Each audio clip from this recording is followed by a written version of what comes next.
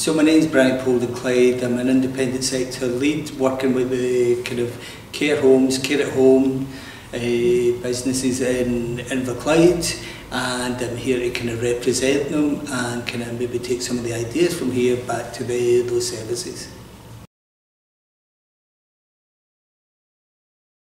Care coordination means that you've got one person working with you, looking at how do we maximise the quality of your life, what are the supports that you require to kind of maximise the benefits, but also what have you got in your life, what assets have you got, what is it that you like doing, and how do we kind of make sure that you continue to do that.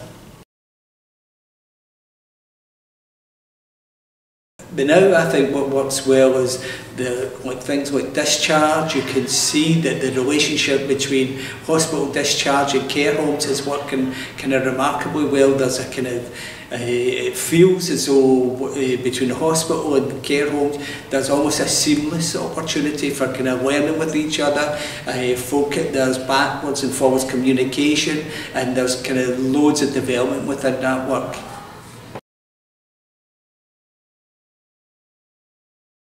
So in Inverclyde, I think the learning that you get from something like a hospital discharge becomes something that others can look and say, well, where are their successes? How has that happened?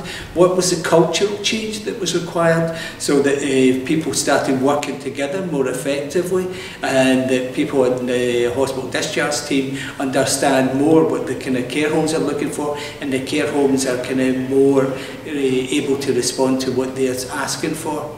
But I think the biggest part of it was that cultural change, that people understood what was required to make the change happen.